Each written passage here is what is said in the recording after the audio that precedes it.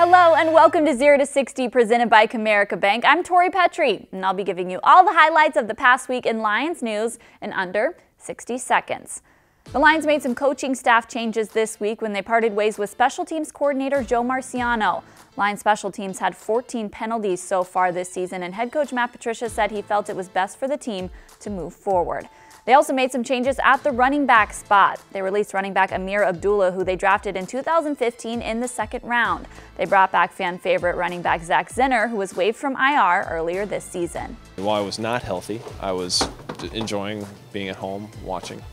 But when I got healthy, that's when it got harder to watch, because then you feel like you can be out there and be playing and participating.